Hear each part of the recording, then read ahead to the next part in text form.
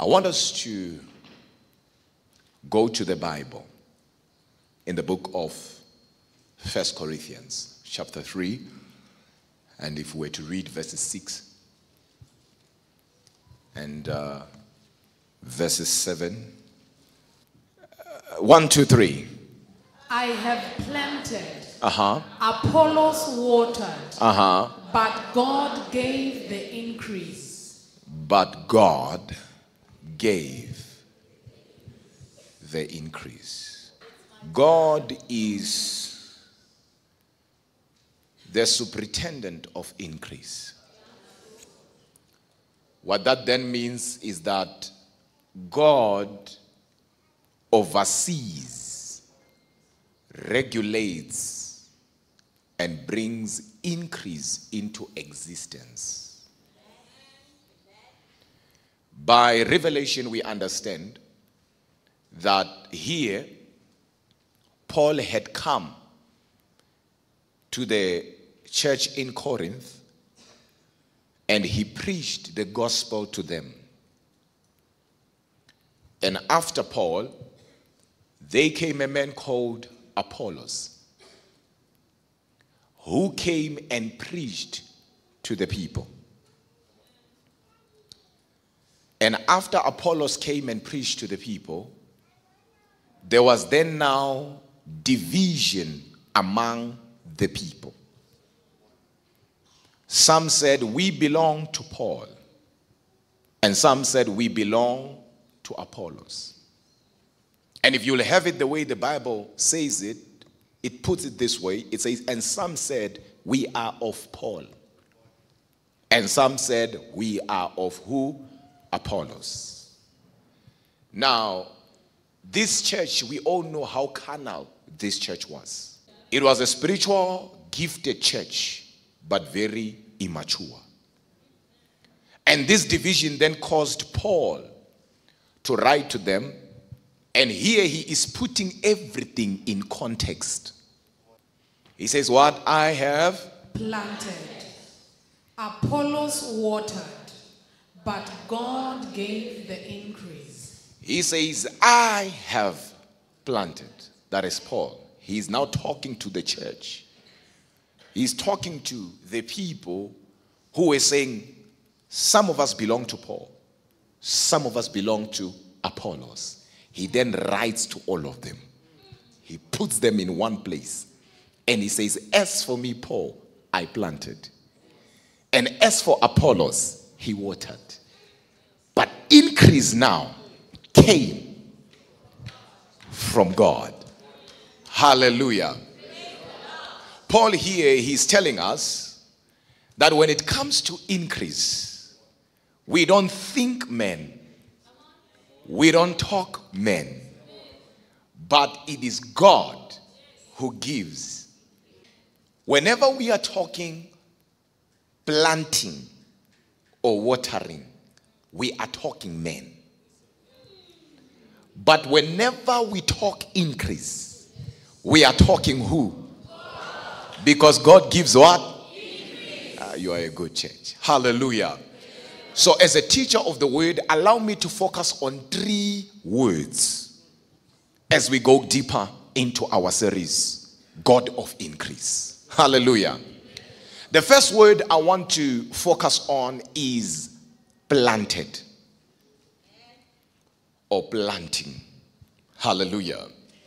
Because Paul says, I have planted.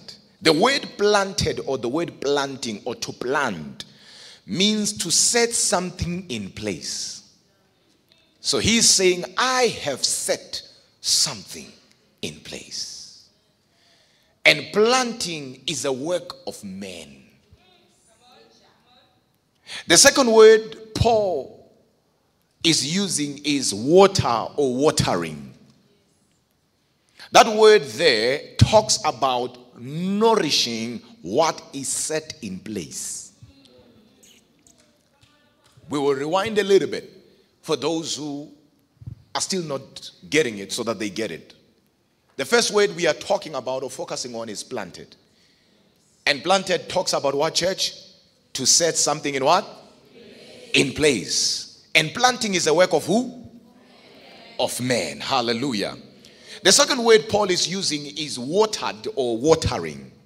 That word there talks about nourishing what is set in place. This is still man's work. Meaning planting is man's work. Watering is still what?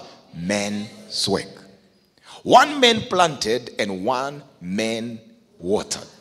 And Paul himself here, he says, I, Paul, planted, but Apollos watered. The third word I want to focus on, and I take you higher, is increase. Hallelujah. Every time we talk increase, or rather the word increase means to grow. Increase means to expand. You can't be a student of the scripture that every Sunday we teach you, even when we are teaching, you don't know the difference between us ministering, teaching, prophesying, preaching. You don't write notes at all. You know what the Bible then says? The Bible says, if you abide in me and my word in you. You know what is to abide? To abide is to dwell. To dwell is not to visit. The reason why some of the things they don't work for us as believers is because we visit the word of God. We don't dwell in the word of God. And you can't dwell in the word as long as the word has not dwelt in you. And one of the ways for the word to dwell in you is when you do 2 Timothy chapter 2 verse 15. The Bible says, study to show thyself approved unto God, a workman that needeth not to be ashamed, rightly dividing the word of truth. When you study, you know when you're about to write for exam. You have another book here. You have another textbook here. You are taking notes. What are you doing? You are studying. But as long as there are no notes, you are reading. But when you are now studying, you are capturing written words. And as you capture them, you make them part of you. And you expect them to become your reality sooner or later. And then the Bible then says, as a man thinketh in his mind, so is he. But your mind is like an elastic. Once it is stretched, it cannot go back to its original form. So every time the word of God is ministered unto you, don't be a hearer. The book of James says, do not be hearers of the word, but be doers of the word. What does that mean? The word doer there, it means be practitioners of the word. And you can't be a practitioner when you are not skilled in what you are about to practice. What the Bible then says there, or rather what the Bible is saying in simpler terms, is saying become a specialist when it comes to the word. The word must become an area of your specialization.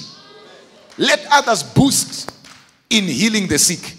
Let others boast in casting out devils. But when it comes to you, Apostle Miz, be a man of the word. That if we were to take you to a DNA test and we test you there, we'll hear there's some mutation that took place in your DNA.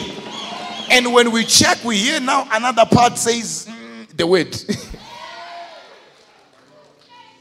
The Bible says children no longer born by men's will, but children born of God. And a snake gives birth to a what? I thought you would say donkey. I was going to laugh out. Listen, a snake gives birth to a snake. And if the Bible says you are born of God, we then need to understand who is God. In his original form, God is a spirit. But in his deity, God is the word. John 1:1 says, in the beginning was the word. The word was with God, and the word was God. So if the Bible says you are born of God, it says what? You are born of the word. Hence the Bible says we are not born of the corruptible, but we are born of the incorruptible, which is what? The word of God. So you can't claim to be a child born of the word, yet there is no word in you. There is nothing that impresses God than his word. That's why the Bible says he watches over his word to perform it. Meaning God is never in a business of watching over men. God watches over his word. You want God to protect you. You want to be an asset. Don't be the one screaming. Be the carrier of the word. Am I communicating? One thing I've learned in my walk with God is that when it comes to God, God respects value. You see, I don't want to be scholastic here, but when we talk value, we are not talking responsibility. Your responsibility does not equal value. We are all valuable, but we differ in value. Let me put it in a way that somebody will understand what Apostle is saying. It is ignorance and stupidity. In fact, it's wickedness. For you to use the same amount or the same measure of salt you used to cook rice.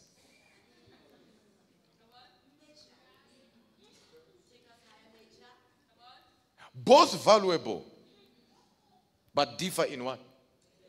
So you need to know what to use when and how much to use when.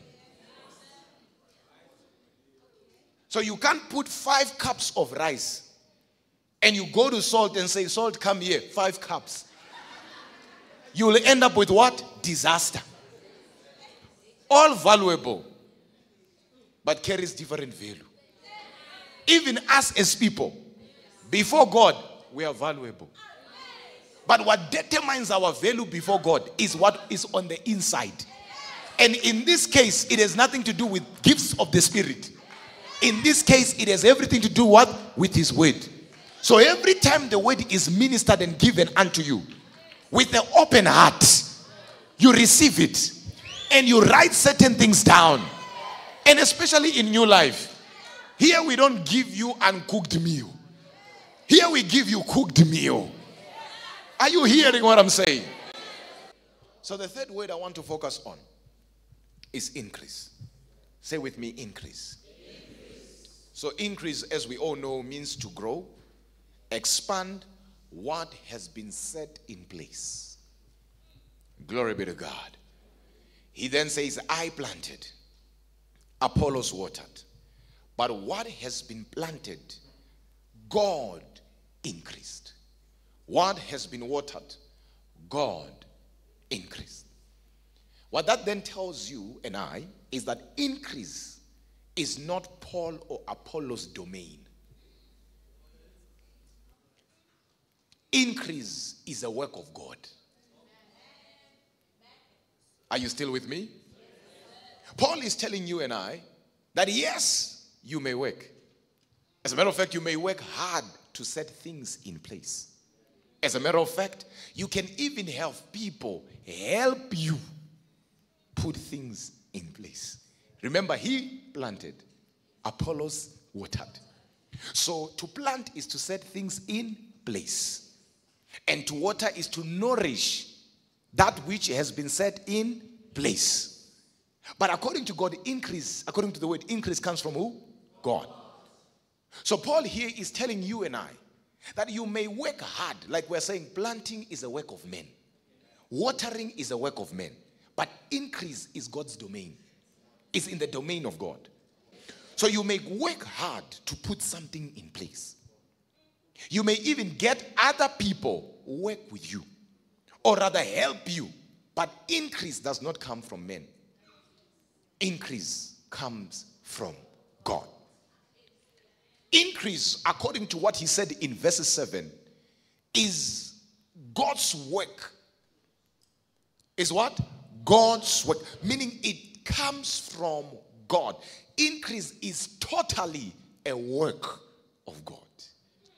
The God I serve is a God of increase. You know, sometimes we treat people like increase is their domain. Jabez prayed a prayer. And the Bible says in verse 10 of chapter 4, in the book of Chronicles, and Jabez prayed a prayer to the God of Israel. And he knew that his mother, of course, gave birth to him in sorrow. And because the mother was in sorrow, when she gave birth to him, she named him Jabez. It was not out of happiness. It was out of pain. But Jabez received a revelation that some of us are about to receive today, that changed his entire life. And that revelation was, the God you serve is the God of increase. How do I know he received that revelation?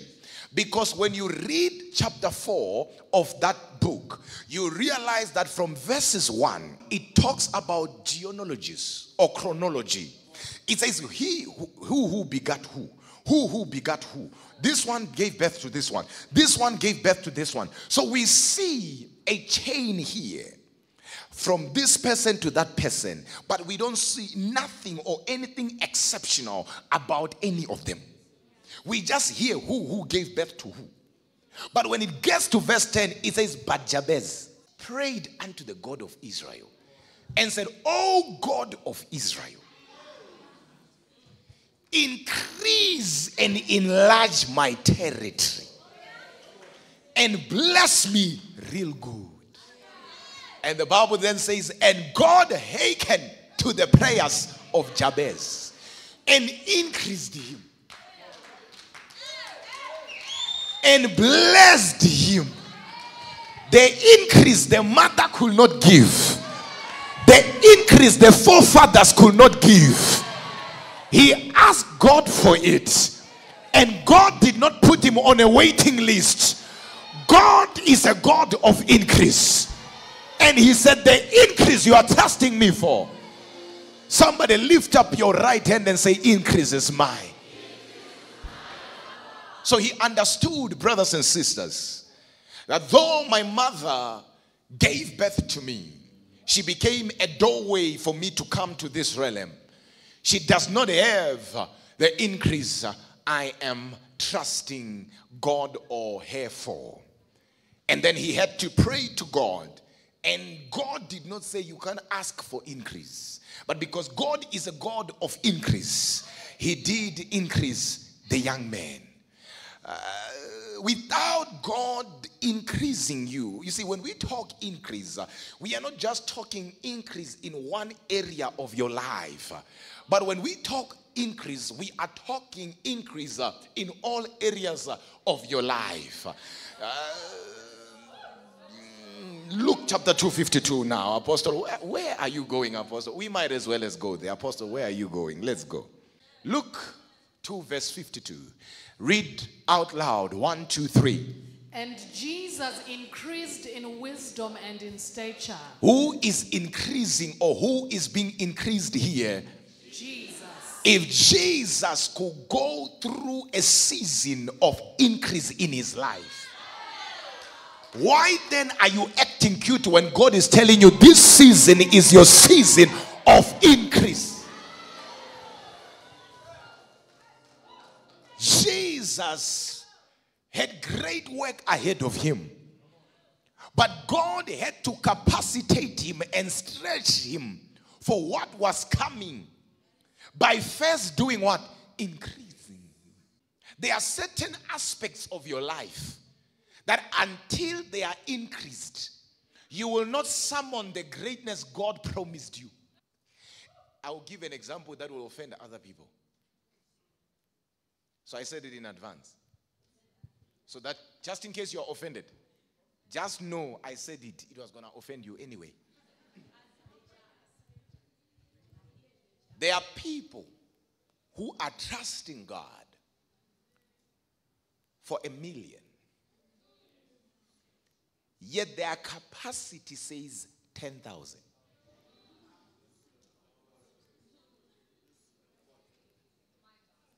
I gave an example one time and I said something. I said, there is a difference between having millions and being a millionaire. You see, being a millionaire is a state of being. But having millions is what you have in your account. Just because you have millions in your account, it does not mean you are a millionaire. You are not a millionaire, you have millions. And time will prove to you that you are not a millionaire, you have millions. So when you give 1 million to a person with a capacity of 10,000, the mind of that person will stop working.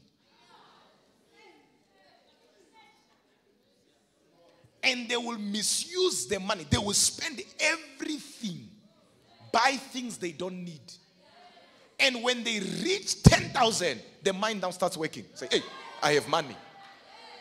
Why? Because you gave 1 million to a person who does not have the capacity. Sometimes it's not that you are not appreciative. You are. It's just that you can't handle what has been given.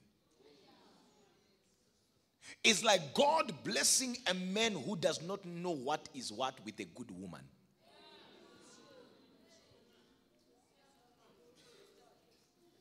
He will conclude this is difficult. Yet the only thing he was supposed to do was to study and understand their project.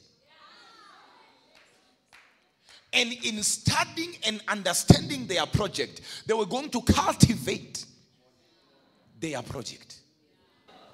Say, God of increase. God of increase. One more time, say, God of increase. God of increase. So here we see that Jesus himself increased. Why? Because sometimes what you are going to be requires you to be increased. Not only in stature, but in wisdom. Because those who do exploits in the kingdom of God, Daniel says, the people who know their God shall be strong and shall do exploits. 3 stages into it. Number 1, knowing. Number 2, being. Number 3, action. Do you guys understand what I just said? So the people who know, number 1 is information, knowledge. And he says they are God. Shall be strong. That is now being. You see, the enemy does not care about you knowing. What he fights is becoming. Do you know why people talk bad about you? Even people you helped. Do you really know why they turn their backs and talk down on you? Some of you think because you have done something against them. 99% of the times, people talk about you because they want to discredit you from becoming.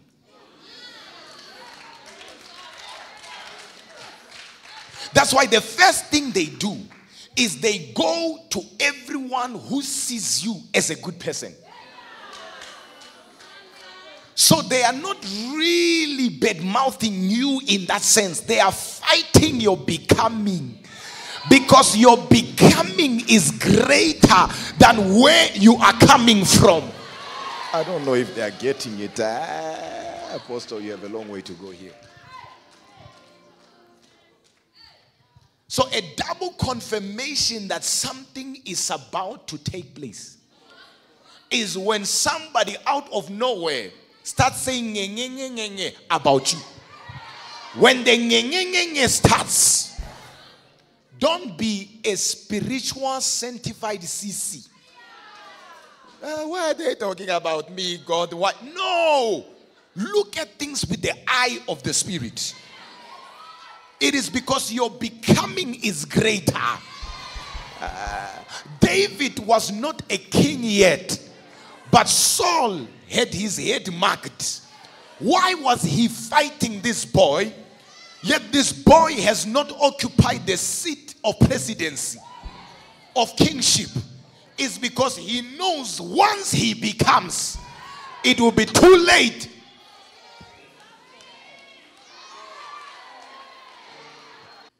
So increase is part of you becoming. There are certain things, no matter the prayer, no matter the zeal, no matter the hunger, until we are increased in certain areas, we will not attract that which we are trusting God for. Because increase in certain areas will be a qualifier for God to release that which we are trusting. I don't know. So what qualifies you will be increase in certain areas. And Jesus increased in wisdom. Who is Jesus? In New Life, we know who Jesus is. He is what? Theoentropos. The word theo means what? God. And the word entropos one means what? Man. He is God man.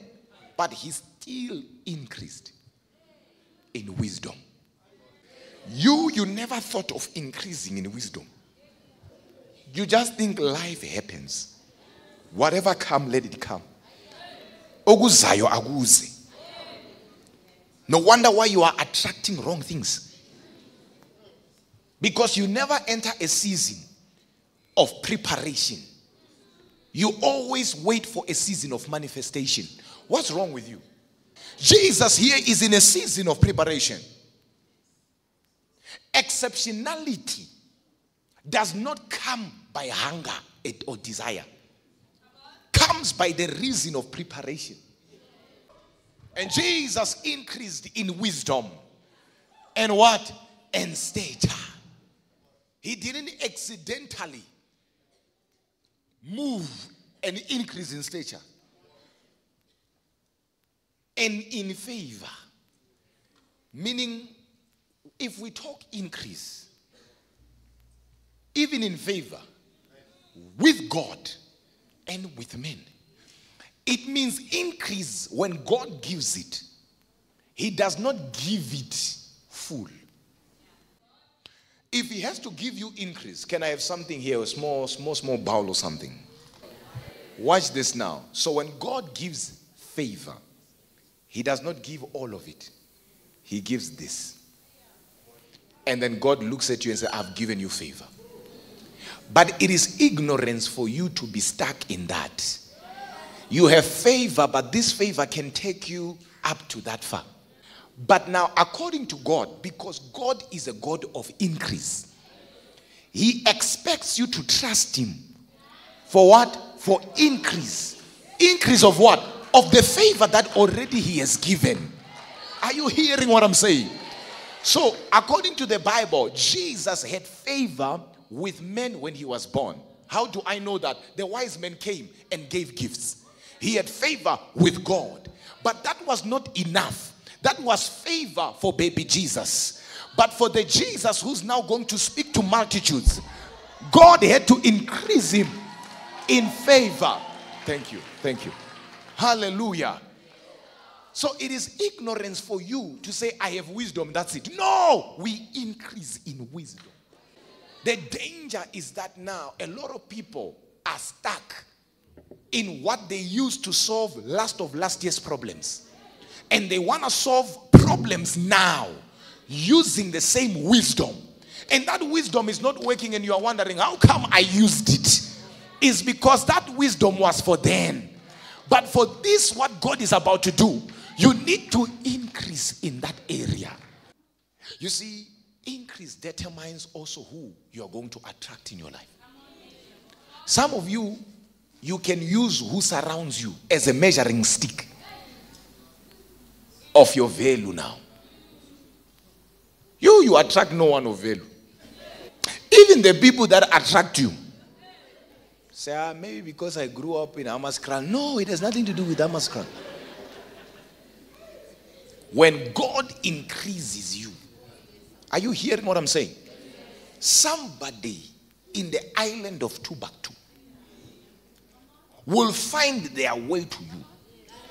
Not because they were really looking for you, but increase in you will summon them.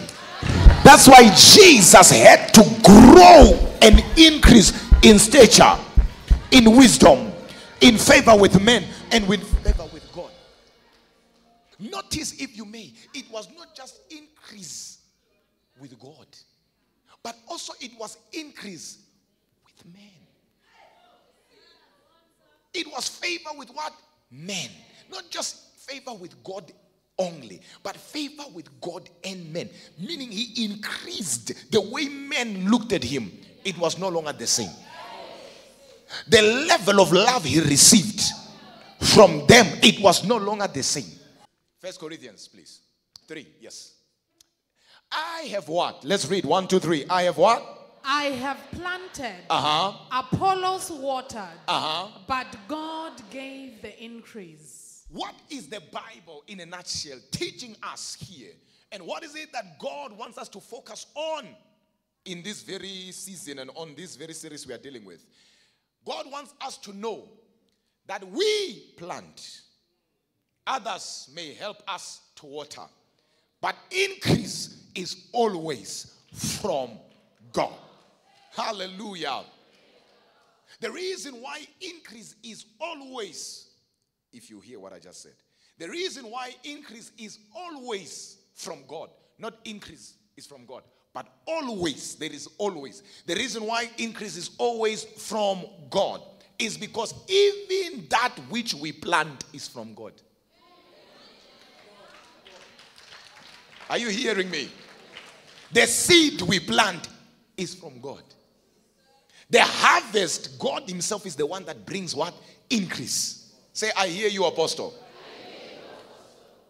2 Corinthians chapter 9 verse 10. Because somebody's like, what is he saying? I will repeat that. The reason why increase is always from God is because even what we plant is from God. Meaning, if God does not give it to you, you will have nothing to plant. So you can't boast and say, it is my own strength. That strength you have came from God. Okay. What does the Bible then says? New King James. 1, 2, 3. Now may he who supplies seed to the sower. So who supplies the seed to the sower? God. So God is the one that gives seed to the one who plants. Let's go. And bread for food. Supply and multiply the seed you have sown and increase the fruits of your righteousness. My goodness. Hallelujah. With power say, increase is mine. I know some of you men promised you a lot of things. It is okay. But I want you to trust not in them for increase. They can plant, they can water. But the increase you are looking for will not come from them. The increase you are looking for in your business, in your marriage, in your career, in your children's life. Listen, in your every area of your life, in your academics, the increase will come from God. And that on its own, brothers and sisters, should tell you something. Please be seated. That should tell you something. God is the lifter of men. Let me say that to people who understand what Apostle is talking about. If the Bible is saying God is the one that brings increase, it then should then tell you that God is the lifter of men. Because if God is the one that brings increase, it does not matter who does not support your rising. It does not matter who does not support your going up. It does not matter who does not support your growing and your expansion. When God comes into the picture,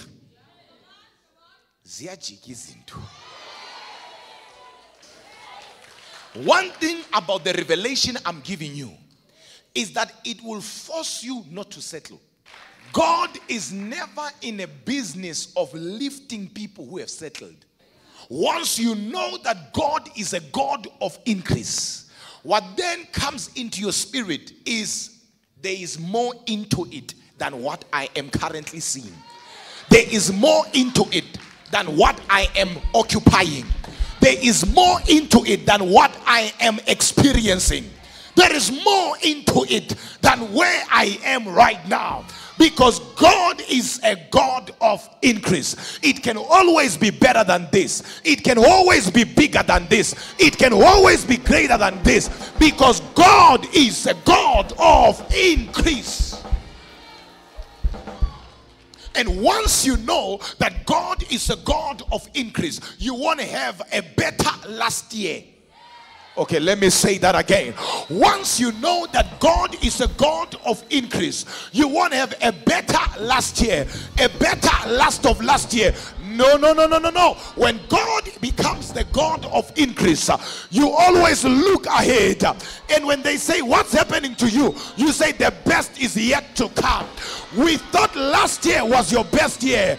That was my best year yet. But my best is yet. I want to give everybody a formula. We call it spiritual vocabulary. Language of the Spirit. That does not focus on what you have now. Focuses on the promises of God, meaning on the word of God. The Bible says the promises of God are yea. Some of you read your Bible. The Bible says the promises of God are yes and amen. Are yes and amen. Those are the promises of who? Of God. Meaning the promises of God are guaranteed. Glory be to God. And if you stand on the word, and I told you last week that standing on the word means to stand on his promises. Praise the Lord, everybody. Once you stand on the word, standing on his promises, you then know his promises are yes and amen. So if somebody comes to you and say, Sister Sandra, are you married? You then say no. Why? Because his promises are yea and amen. Glory be to God. Maybe some of you just landed here in your life. Let me help you understand what a promise is. A promise is a reality that has not taken place. When I was about to marry the beautiful Charisma, I thank God. Listen, I thank God that you guys noticed and heard the beautiful part. I mean, we can't keep pretending like it's not there.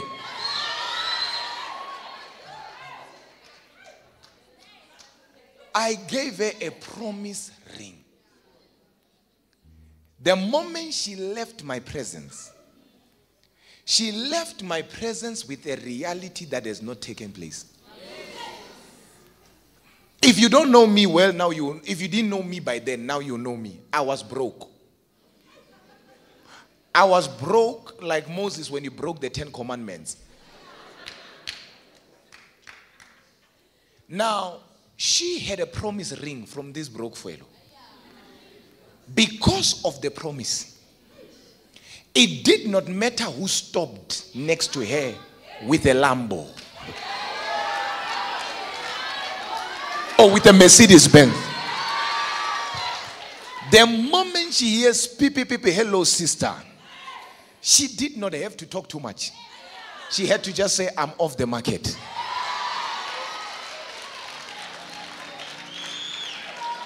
What is making the beautiful Charisma to behave like that is not that she is married. She is promised. But the promise has taken her to a reality that has not taken place. That she's rejecting even other opportunities. Because according to her, it is just a matter of... I'm not sure if some people are getting it right here. So the Bible says the promises of God are yes and, meaning whatever God said, it shall come to. Please be seated. You are getting me nervous. You are so much active and alive in this branch. So if now somebody comes and says, Sister Sandra, are you married? Sister Sarah has received the spiritual vocabulary. She can't say no. Because she understands that the moment she says no, she disqualifies her marriage in the spirit. So the answer that Sister Sandra is supposed to give is not yet. Meaning I don't have now, but it's coming. So not yet means I don't have it now, but it's on the way. I feel it in my spirit. Are you a millionaire? I feel it in my spirit. I said I feel it in my spirit. In Christ Jesus, great is what you are. In Christ Jesus. And why is that? Because you are a seed of Abraham. Therefore, you have no choice. Inside of you, you are wired for greatness. But how you grow up and the environment that ministers to you will then determine if you are going to pursue that or not. Because the inspiration and the information you surround yourself with either destroys your greatness or enhances your greatness. There is no middle ground to it. Please be seated. Please be seated. In Genesis chapter 12, since I mentioned Abraham anyway, I might as well go there. In Genesis chapter 12, God wants to make somebody a father of many nations. He does not pick someone who already has children. God calls Abraham, who is the opposite of what God is promising. He wants somebody, pastor, to be a father of many nations. But he does not pick somebody who already has what? Children. But he picks Abraham, who is completely the opposite of what he is promising. When God steps in the equation, when the big man upstairs steps in the equation, even those who despise you, even those who have been cursing you, will bless you. Will bless you. I'm telling you, they will bless you. They will say, first of all, we did not understand, but now we understand. No, the big man has stepped in the equation. When I looked at your content, I could not really understand what you were saying, but now I understand. No, God is in the equation. I always thought you were a very rude person. How do you think I'm a rude person if you don't know me personally? It's just that when you increase heat, even people who look down on you, even people who questioned your rising, will find themselves supporting that anybody who fights you, they'll be the first one to say, not that one. He says, Abraham, come out. Why? God in this context wants us to know that being alone does not hinder him from doing what he said he's going to do. Hallelujah. Being alone is not a hindrance to his calling. Being weak is not a hindrance to his calling. Being old is not a hindrance to his calling. And even being broke is not a hindrance to his calling. Hallelujah. Being childless is not a hindrance to his calling. Glory be to God. After all, he does not call the qualified, but he qualifies the ones he calls. God knows where you are before he calls you. He even knows your condition before he calls you. So that's not a problem for him. It might be a problem to you, but that's not a problem to him. He said, Moses, you are going to be the greatest prophet. Go and tell Pharaoh, hey, I have a stammering tongue, stammering lips. I said, I created those lips. Do you think I did not know when I was calling you that you have stammering lips? Hallelujah.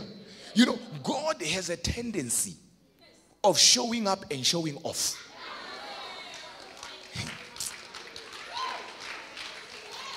Whenever you feel like the world is against you, just know he's about to show up and he's about to show off.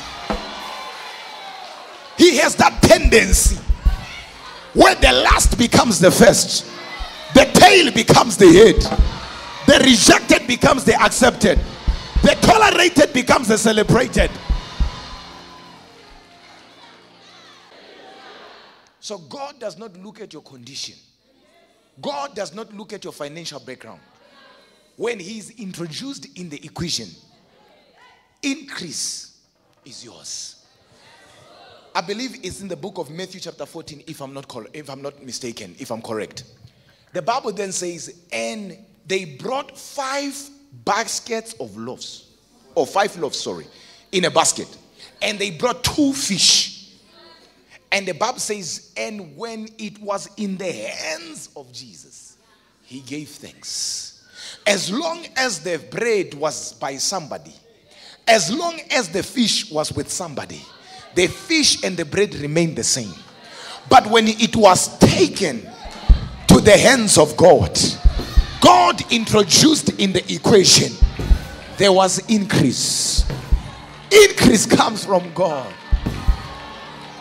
Thank you for watching. We trust you were blessed by the teaching of the highly esteemed Apostle Miz Mzwakhe Tancredi. For more of these teachings, click on subscribe and turn on the notification icon so you don't miss any of our uploads.